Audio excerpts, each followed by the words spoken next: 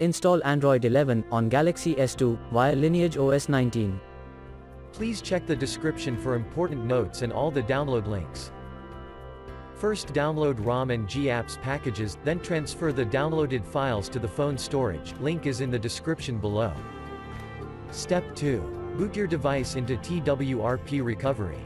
Once in TWRP, click on Wipe, Advanced Wipe, and select the check boxes, as shown in the image, excluding internal storage.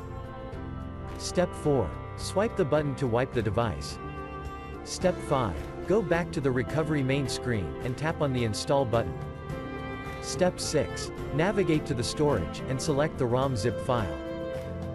Step 7. Finally, swipe the button on the screen, to install ROM file. Step 8. Flash the GApps zip package, in the same manner. Step 9. After GApps flashing completes, select Wipe Cache and Dalvik from bottom left side of screen, and swipe to wipe. Step 10.